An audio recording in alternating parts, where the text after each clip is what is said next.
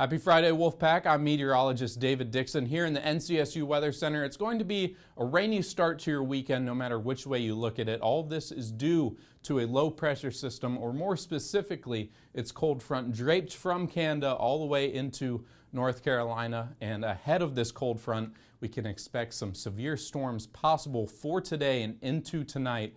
And if we don't see any severe storms, we're definitely going to see a lot of rain, which you can see from this surface chart with all that green. So once that cold front actually passes, we'll begin to see some actually clear but cooler weather, but this cold front's not going to pass until tonight. So before then, we can expect some severe and rainy conditions. So conditions are right for severe weather, so be sure to follow your local news station for coverage, as well as NCSU Weather on Facebook and on Twitter for live updates as the storm develops.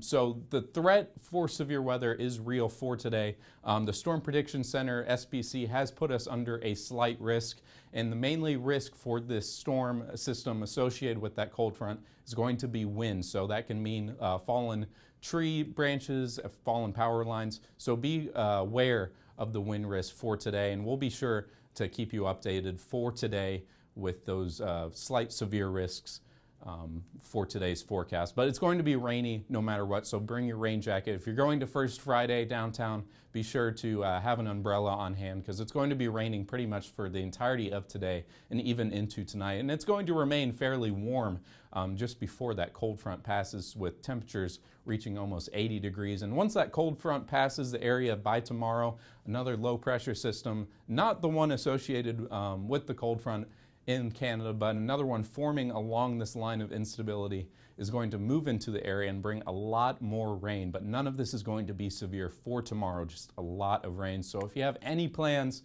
for tomorrow to start off your weekend, you might want to bring them inside or wait till Sunday, because it's actually going to be quite a bit nicer on Sunday, not too much rain.